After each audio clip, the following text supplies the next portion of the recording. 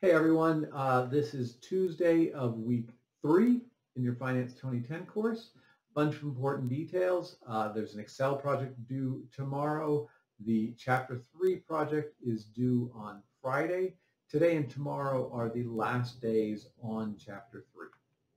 Today you're going to be covering section 3.6 in the calculus textbook. This covers related rates.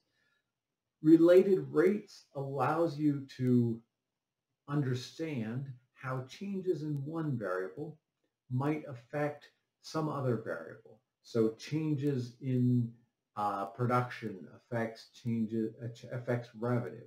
Changes in advertising costs affect revenue, affects costs, affects profits.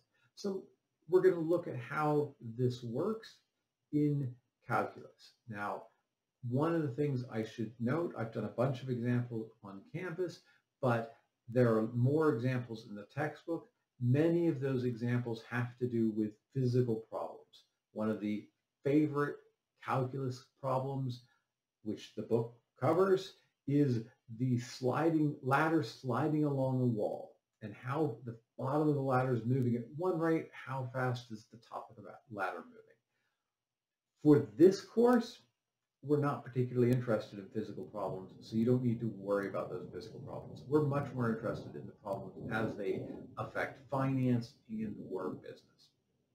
As usual, if you have any questions, feel free to drop me an email or stop by my office hours later this afternoon.